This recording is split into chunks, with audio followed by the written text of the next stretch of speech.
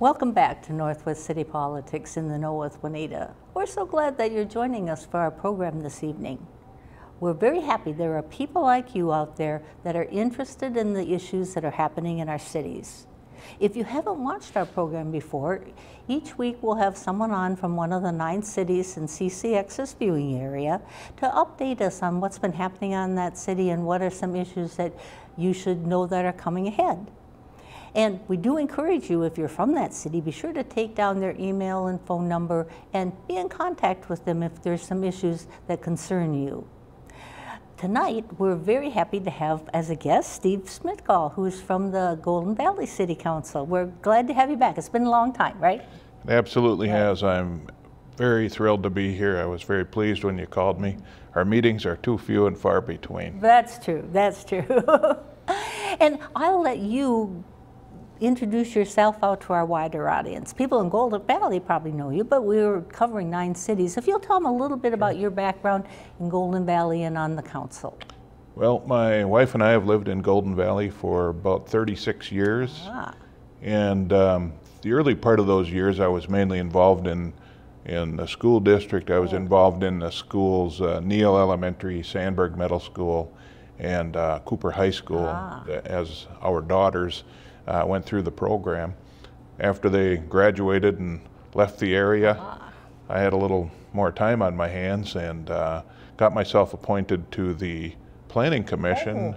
I took over Bob Schaefer's seat on the Planning Commission. I was on the Planning Commission for 9 years. Then, as you may recall, Mike Freiberg left the Golden Valley City Council. After 1 year on the council, he ran for and was elected as a state representative. So I was appointed by the sitting council members to serve his 2nd year. And then I ran in a special election and won that to serve his 3rd and 4th year. And I've since won an election of my own for my 4-year term, of which I am currently serving the 3rd year. And then I asked you to think about, what do you hear most from people in the city when they're approaching you about city council issues? What are they interested in or concerned about? I think the comments that we hear from people fall into the 4 main areas that we as a council sat down. I'm going to say it was 3 or 4 years ago and had a planning session. And we decided the 4 things we needed to do were fiscal responsibility, effective governance, infrastructure maintenance and enhancement, and targeted development. And to this day, I believe those 4 things are really the business of city government. And as we're going to talk about here, we've got a number of developments going on in Golden Valley. You do. Golden Valley's been doing a lot of infrastructure, and we hear a lot about this time of year. There's so much road construction and such like going on, so we hear about that. Orange cones wherever you look. Yeah, that's right. We've had really gratifying feedback on the Brookview Community Center, which has been very gratifying. Then I thought we'd start out with Golden Valley is the first in Minnesota, I think, to get involved in the Lime Bike program. Yes. And some people might not be aware of just what is that, so maybe you can give a kind of a brief summary of what it entails. We were very excited to be the first community in Minnesota to be approached with this. Lime bikes are available in Madison, Wisconsin, Seattle, Washington. I was in Berlin this summer. There were Lime bikes in Berlin. Wow, cool. It's a bike rental program.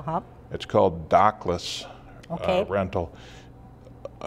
In contrast with Nice Ride Minnesota, which I'm also a member of, and there are no Nice Ride stations in Golden Valley, but Nice Ride bikes, you rent them from a station and then you have to return them to a station, whereas Lime bikes, you can look on you get an app on your phone, and you look on the app and you find out where the nearest bike is, and you can go there.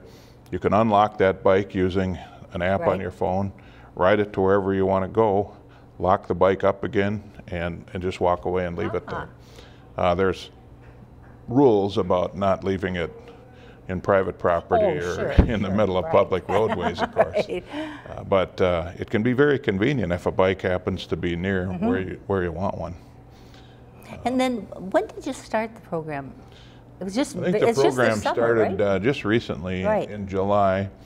There were some, the Lime folks had some issues finding a warehouse space in Golden Valley, and then there's some staffing that needs to be done. So it was a little bit later than expected, but we're still going to have a pretty good trial period by the end of this season. And then how many bikes do they have placed in your city approximately? Lime started out with an original placement of 50 bicycles in Golden Valley, and I can't say for sure whether additional bikes have been added since then, but Lime bikes are also available in Minneapolis, Edina, St. Paul.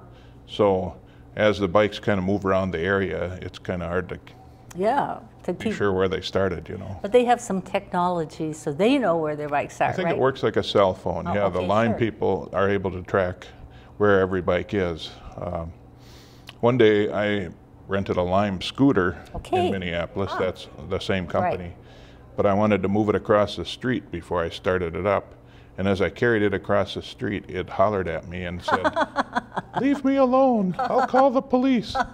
So if you do try to move the bikes or the scooters without unlocking before you're them, ready to... they threaten to call the police, whether they actually do or not, I don't know. Yeah, all these things that technology makes possible nowadays is kind of interesting. Yep, so I don't think we need to worry about the bikes going missing. They're pretty closely tracked.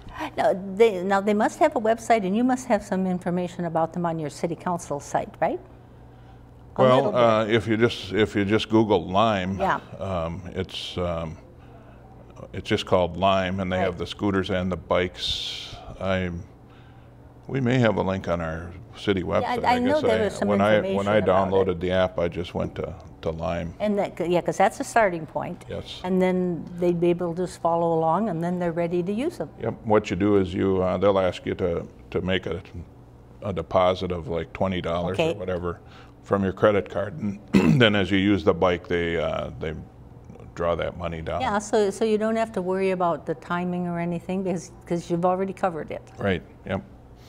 And now, have you had any response back from other people in the city about what they think about it or what's happened with it? Or? Well, I do occasionally see people riding around on the Lime bikes and enjoying it.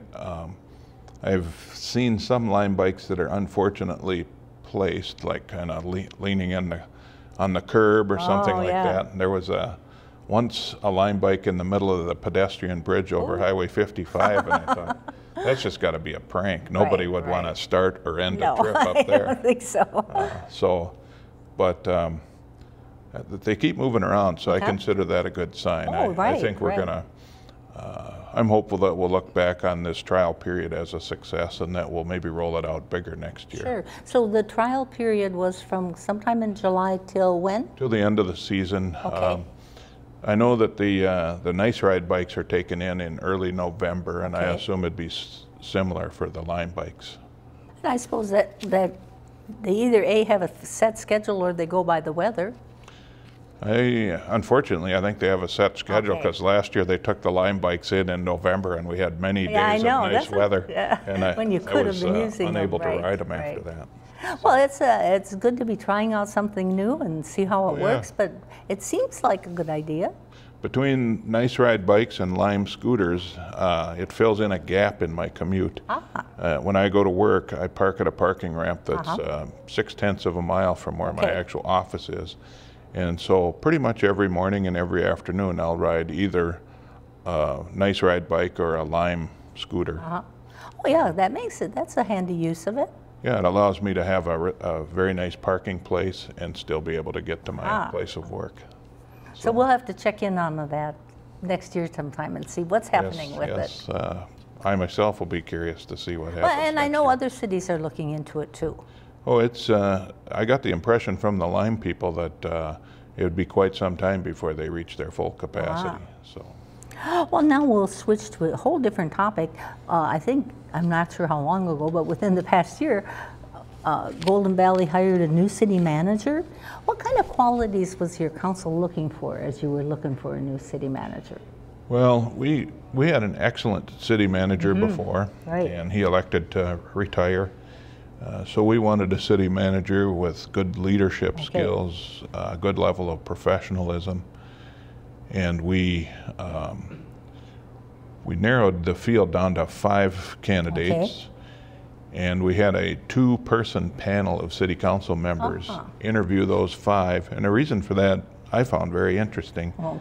If the entire council would have interviewed the candidates, it would have been a public meeting by law. Right. And then the identities of the candidates would have been revealed, right.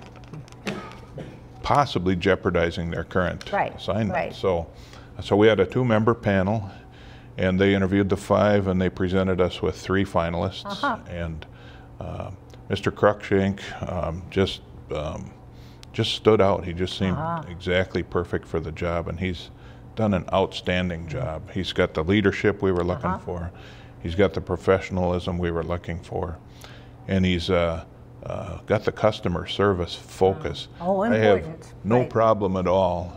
Any resident of Golden Valley that contacts me over any issue, I'll refer it to Mr. Cruikshank, or I'll ask the individual to contact Mr. Cruikshank. He's the gatekeeper. He'll find the right people to resolve any issue. Now, you've been involved with the Golden Valley Historical Society, and a lot of people probably are aware of it, but some people might not be. Maybe you can tell us about how long has it been in existence, where it's located, what are some of the things they've done? Well, many people may not know, but the city of Golden Valley actually provides funding to the Golden Valley Historical Society each year in the amount of $5,000. And the Golden Valley Historical Society is obliged to match those funds. And the funding is to be spent on education. Because of that relationship, the city council always has a liaison on the Historical Society, which happens to be me for the last couple of years. And I hung around there so much, I actually got elected vice president of the Golden Valley Historical Society. So the society was founded in 1973. Ooh, a long time ago. Yeah, it's been around a long time. And right now it's located in the historic church building at, I looked up the address, 6731 Golden Valley Road. It's very near the entrance to Golden Valley Golf and Country Club. And in a very exciting turn of events, we were able, through some public funding from the Minnesota Heritage Fund and through private donations, some fairly generous ones, we were able to build a brand new addition onto the historic church. And I'm pleased to say that Bob Schaefer was the architect, and he did a fantastic job of mimicking the details of the old building. So you don't know where it's... It's a beautiful match.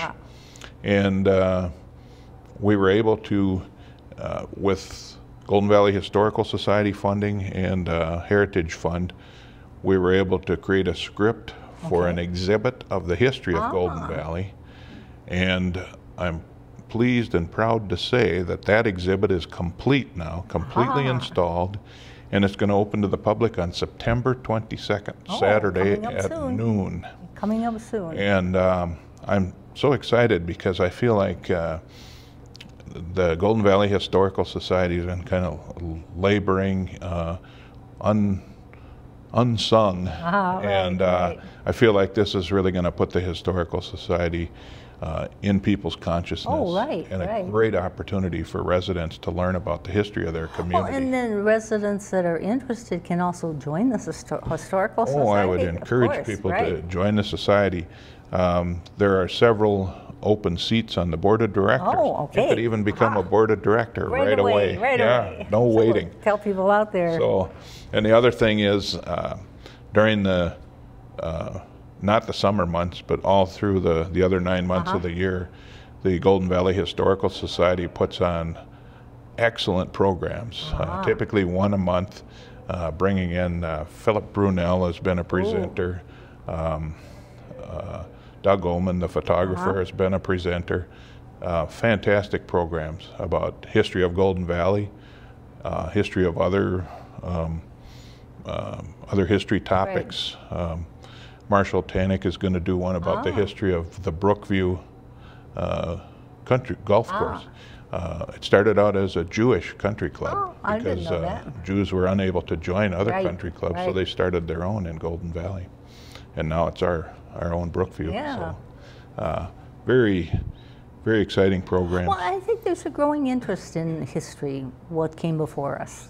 Oh, I would agree, and people out there.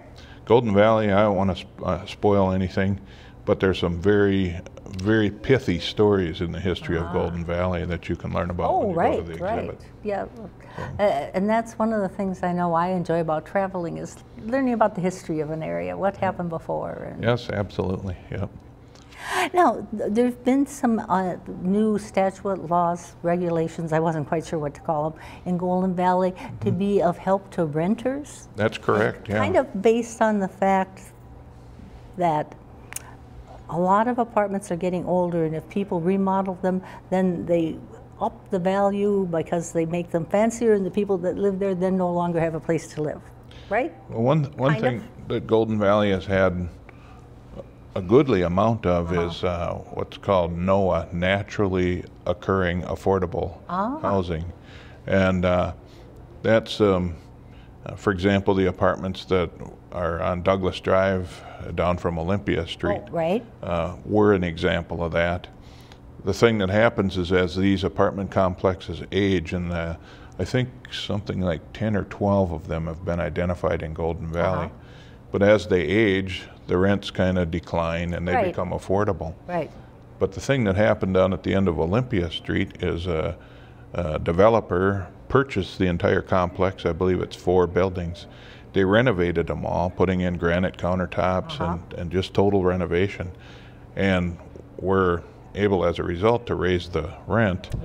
And unfortunately, some of the folks that had lived there before now can't afford the new rent. So what we're trying to do, and I want to emphasize that Golden Valley is working in concert with 9 other communities. Oh, I wasn't aware of that. To provide similar levels of protection for in the housing arena.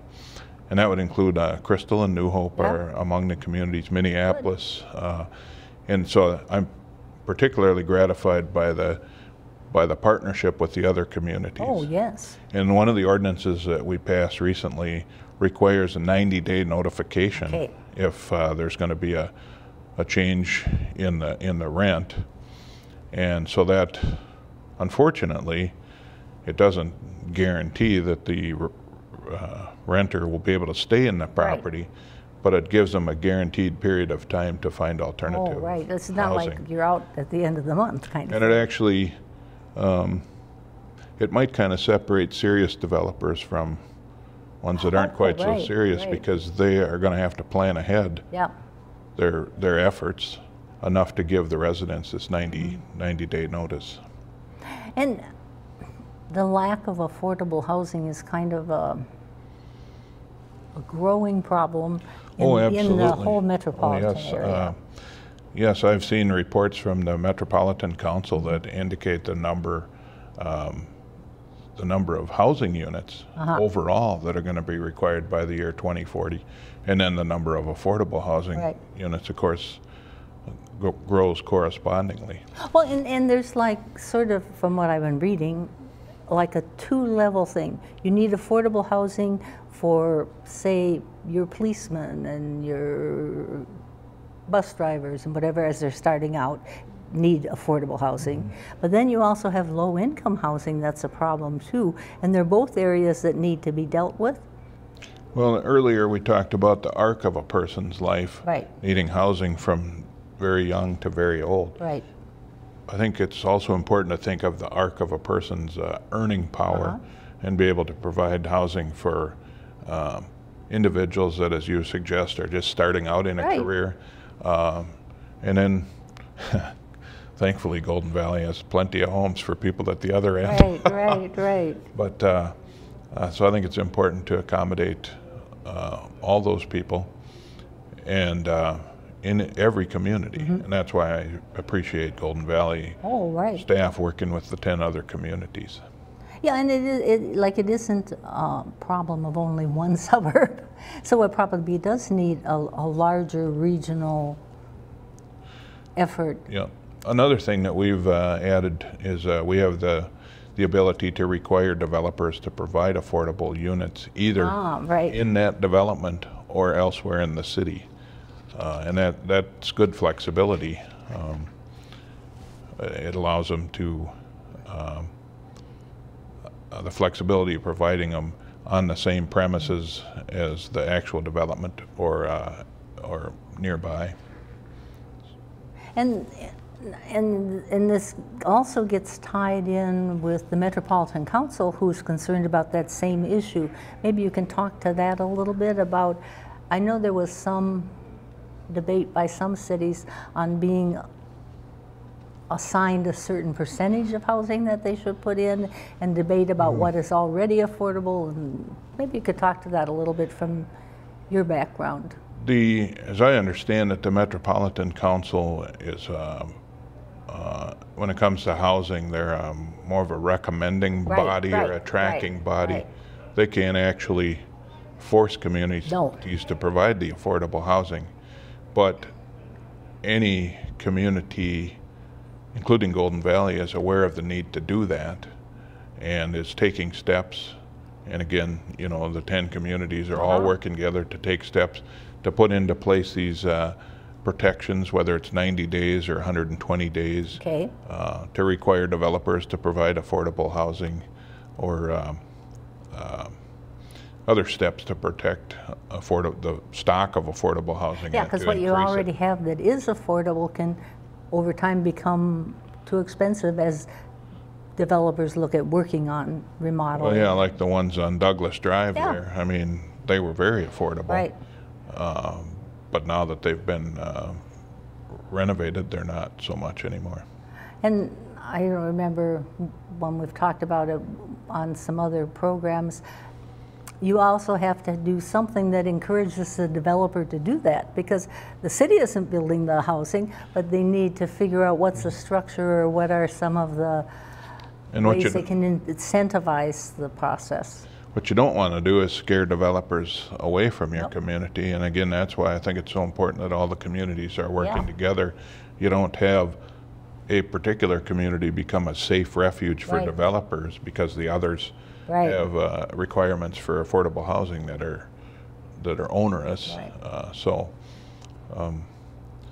It may, I guess, could conceivably increase the cost of development, but I think that with proper management, that doesn't have to be a deal breaker. Well, and you get a larger group working on the problem, then you're getting more ideas for how can we manage or deal with this. Yeah. And then we're always encouraging people to get involved with your city. We've got a few minutes. Maybe we can tell them about some of your commissions that they could get involved in. Oh, yeah. And if you think of any other volunteer places for people, because we tell people out there, get involved. You get a lot back from being involved in your city. Well, I will tell you, the 9 years that I spent on the Planning Commission were extremely gratifying. It gave me an opportunity to get to know the city staff, the city zoning ordinances. It just gave me a tremendous knowledge of the city. We've also got a Board of Zoning Appeals, which is where if people maybe want to add on a garage to their home and it sits too close to a property line, under certain circumstances, the Board of Zoning Appeals may recommend to the City Council that a required setback be suspended or something.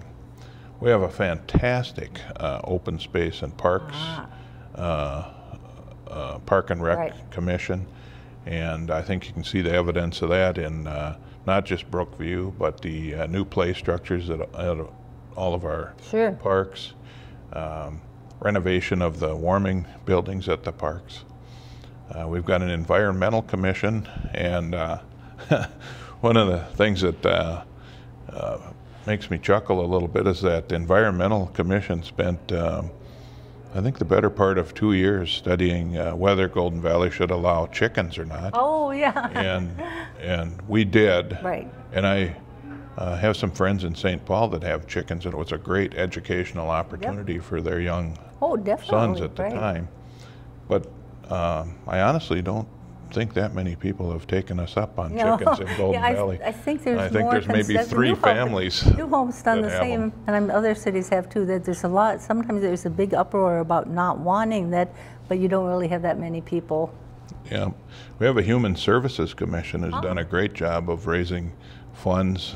They do a golf event and a run to raise funds, and then these funds are awarded to various charitable organizations. It tends to be the same, more or less same slate of organizations each year, but they focus on organizations that are delivering service to Golden Valley residents. So if you're inclined to serve on that commission or contribute money to it, you're very likely affecting residents of Golden Valley.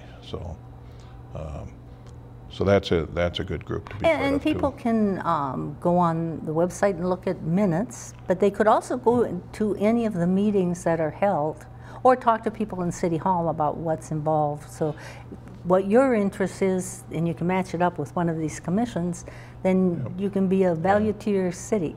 I'm leaving off a number of commissions, I'm sure, but the City Council relies on those. Oh yeah, because all of these commissions do a lot of the gathering of information and finding out all the parts and pieces that need to be put together, and then bring it to the council. They make recommendations, and rarely does the City Council